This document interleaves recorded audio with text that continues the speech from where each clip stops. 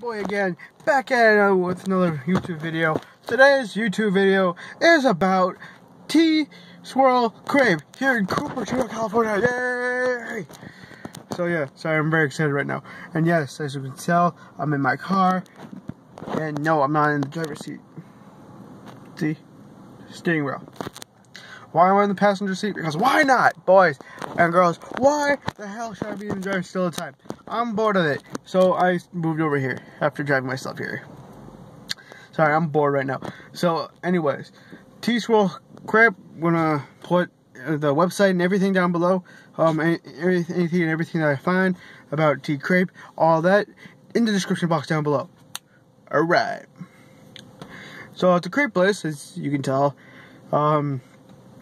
First time here at this place ever, so I'm happy about them.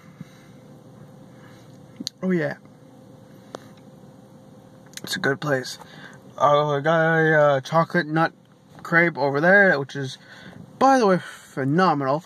And drinking some hot chocolate from the same place where I ordered.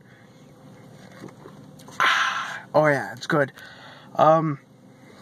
Yeah, so the place is more of a dessert place. So food wise, since it's more of a dessert place, at least like from what I understand, it's like crepes are more for dessert. The food wise, out of 10 I would say it's a 9, because I like crepes and I like what I got, so it's a 9 out of 10.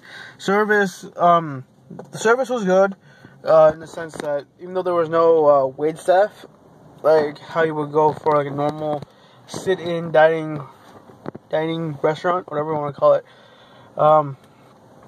that doesn't have anyone, so you have to pay, go up, get the food, and stuff like that. They'll call you out your number, kind of like a fast food joint, where it's like, number 21, get your food, kind of thing, like stuff like that. So it's,